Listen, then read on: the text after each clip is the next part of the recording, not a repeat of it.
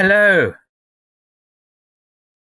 once again, Ham Radio 3.0, and it's Mark 2E1CQ. Now, how to configure your SIP phone, Cisco 525G2, on hams over IP. So once you've actually joined and created an account in our help desk, you've uploaded your amateur radio license, you've quoted your DMR ID. It's just another way to making sure that you're a radio ham. This is amateur radio network, and we want to protect the network for other users as well as our own. You then are sent, or the admin guy, or one of us, will pick up your ticket and process your ticket for you. And once that's done, we'll send you through credentials. Credentials is a piece of information that enables you to configure your phone. For the purpose of this particular configuration, I've done it on line 1. Cisco 525 is a 5-line phone. Line 1 is at the top. Work down from that side of the phone. 1, 2, 3, 4, 5. Without any other network on here, I could have put this anywhere else. For the purpose of the video, I've done it on line 1. If you're having Ham Shack Hotline, it would automatically, as it's a supported phone, they can automatically provision for you, but it will be on line 1. You can't change that provisioning on line 1. But you're free to do all the other networks on the other lines. And all you do, for example, say this was actually Ham Shack Hotline, all you have to do is on line 2, click that to 2, then you can do your process of enabling line 2. I'll disable that for the moment. On the short name here, you can play about with this. You can have HOIP on your extension number, or you can have a description, or you can just have your extension number. It doesn't matter. You can play about with it as much as you like.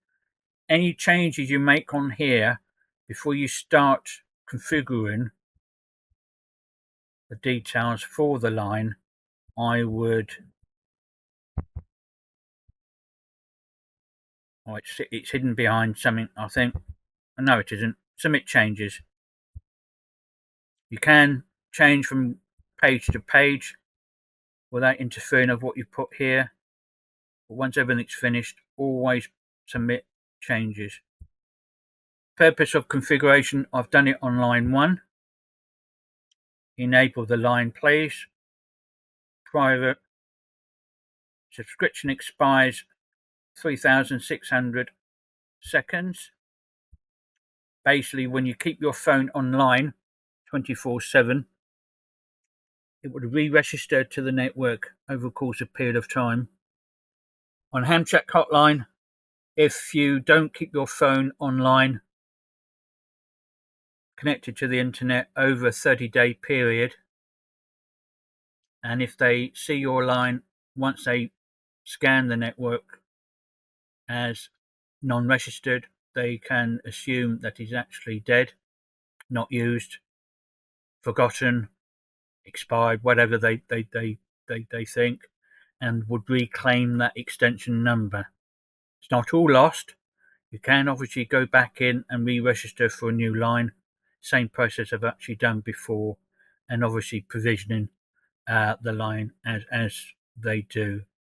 But please keep your phones online 24/7, because over the course of a period of time it re-registers to the network for communication to the network purposes. Don't think there's anything else down here that I need to show you. Oh yes, there is, sorry. SIP transport for us is UDP. There's another one, TCP, but we use UDP. SIP port, this doesn't actually have to be 5160. The purpose of the video, and it's working, I can I'll put it there. Nothing else that needs to be changed. Or you need to keep you need to enable NAT and NAT keep alive, as you can see there. Scroll down. Mailbox, once it's configured, your line's configured, it's always set to your password is always set to your extension. And how you get to your voicemail on your phone is the star key 97, and that would press dial, and that would dial your voicemail. Follow the prompts. You can change the password to a memorable number, but for the moment it is actually set up for your extension number. Please watch out for this. Many mistakes have had done by this, simple ones. When you get your credentials, you would notice a proxy server address. Copy and paste all the characters without any gaps, as you see here. On some other phones like Polycom, Yealink, Fanfil, not too sure about Groundstream because I haven't actually noticed any configuration on Groundstream, but it's possible. The double dot or colon, whatever it's actually called, 5160, isn't shown on the end of the PBX address on the configuration. The 5160 port number is shown somewhere else. Obviously make sure register yes. Call sign or display name. Password for Polycom users. Make sure when you apply, and that's for all networks, Polycom have a maximum of up to 10 10 character password. It can be reduced just in case. Sometimes it requires a shorter one.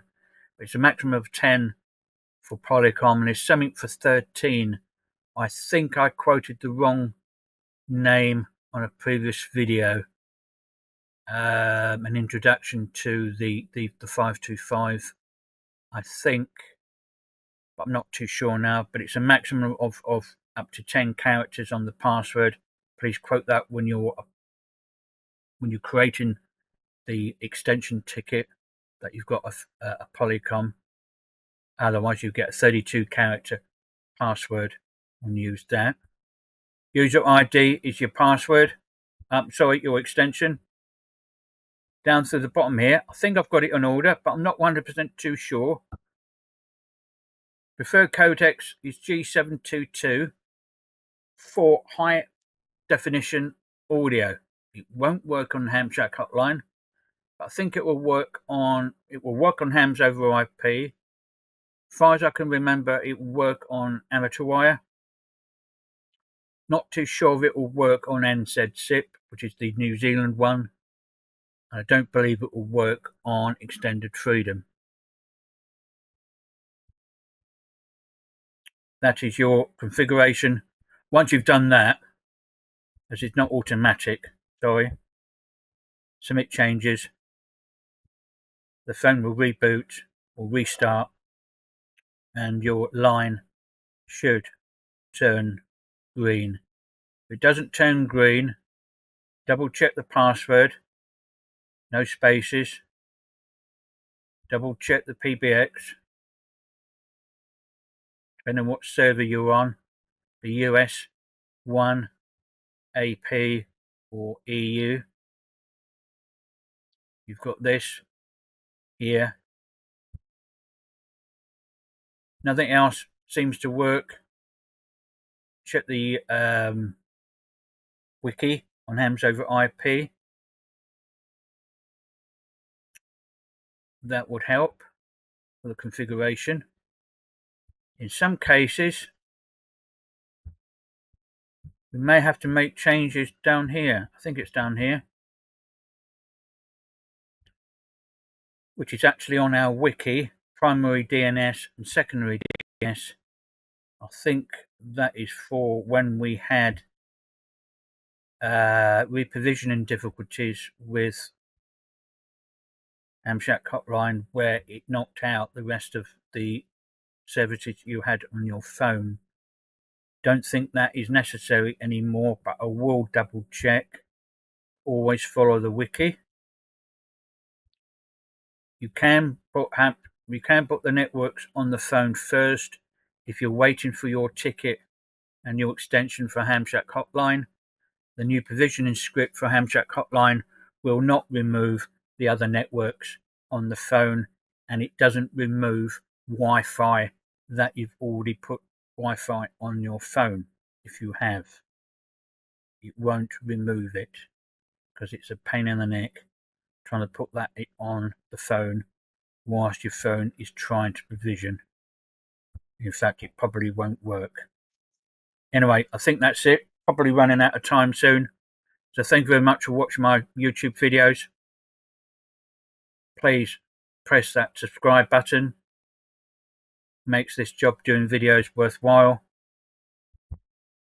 Any questions, please reply or comment on this video.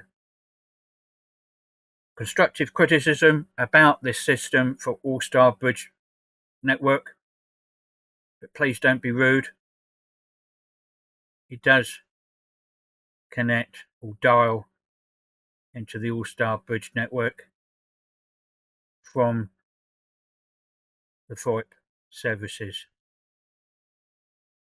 To PTT, press the star key, 99 button. To PTT and talk. To stop talking or unkey, press the pound key or the hash key. And I think that is it for the moment. 73s, like I said, please like and subscribe. And I'll catch you again on another video. Cheers guys, all the best. Bye for now.